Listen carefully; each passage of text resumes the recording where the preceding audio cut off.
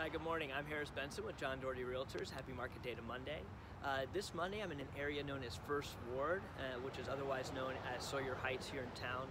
To orient you guys, we are just northwest of downtown, very close, west of 45, south of I-10, east of Sawyer Street, and north of Washington. It's a little pocket here.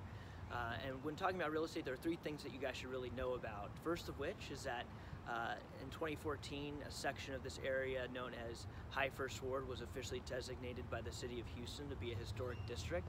So when looking at real estate here, it's important to know whether you're in that section or not. The second thing that you guys should know about when it comes to real estate in this area is the fact that townhomes have been trading for the high $300,000 range, and single-family homes have been trading on average in the mid $400,000 range so far in 2018.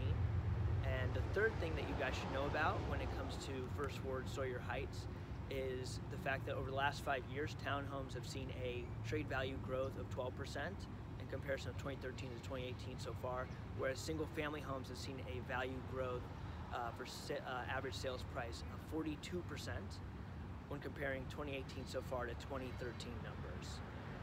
Once again, I'm Harris Benson with John Doherty Realtors. This is Market Day to Monday, and I hope you guys have a great week.